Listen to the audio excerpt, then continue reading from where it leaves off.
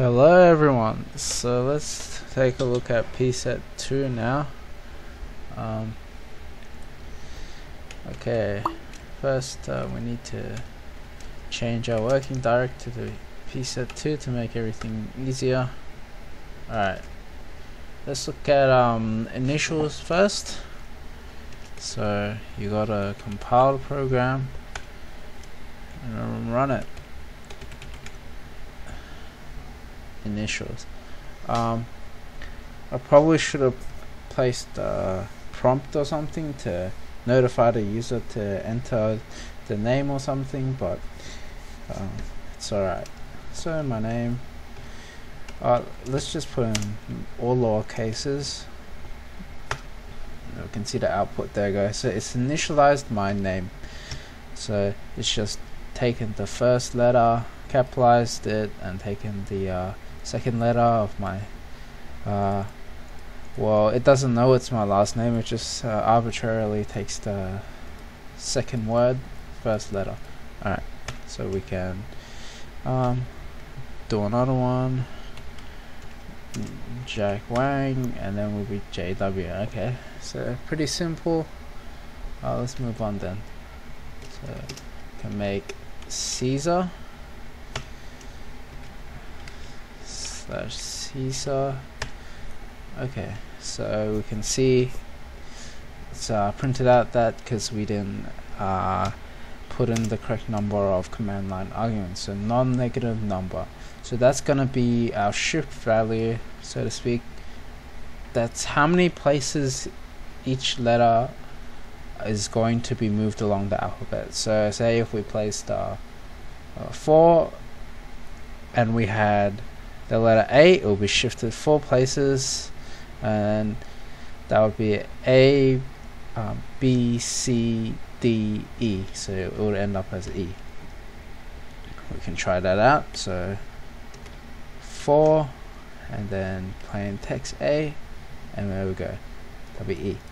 Let's try something more interesting. We'll have a sentence now, and we'll shift it 10 places this time and see what our output is. Hello, oops, and then there's latency because, well, we live in Australia and it's probably based in US, so let's add some punctuation into this now and see how it handles that.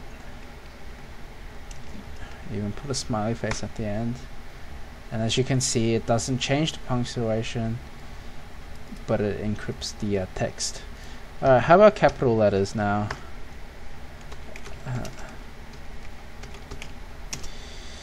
Alright, as you can see, it keeps the capitalization as per the specification from the problem set. Okay, it's last one, Visionaire. So this is our most complicated one. You enter, if you don't know what Visionaire cipher is, you just enter a keyword, and it encrypts, using that keyword, it encrypts the text. So we can just see it in action. So it's a bit more complicated than Caesar's cipher, so you know, it's a bit more secure, but obviously no one would use this nowadays to encrypt information.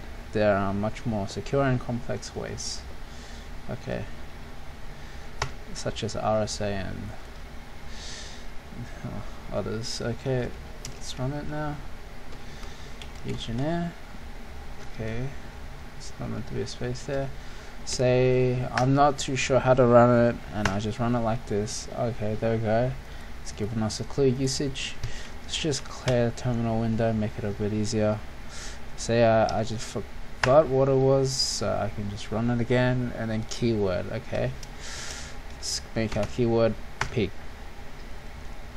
Okay, and there we go, the encrypted text. And what it does is it takes the first letter of the keyword P, and takes the numerical value, and then it will shift the first letter of the our plain text by p spaces. So, and then the next one, which is E, will be shifted I spaces, and then the next one, L, will be shifted G spaces, and then it'll repeat again. So the next L, this one here, will be shifted by P spaces now. Okay, and it repeats. So as you can see, it's a bit more secure. I mean, it's not just one